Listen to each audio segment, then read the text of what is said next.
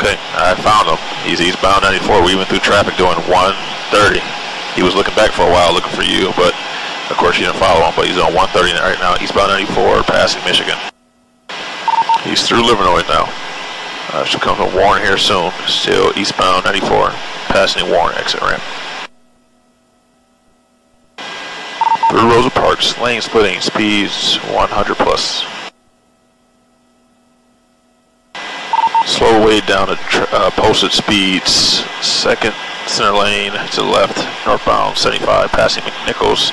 Now he's kicking it back up to 100. Right center lane through McNichols. He's right behind him right now. They're lighting him up.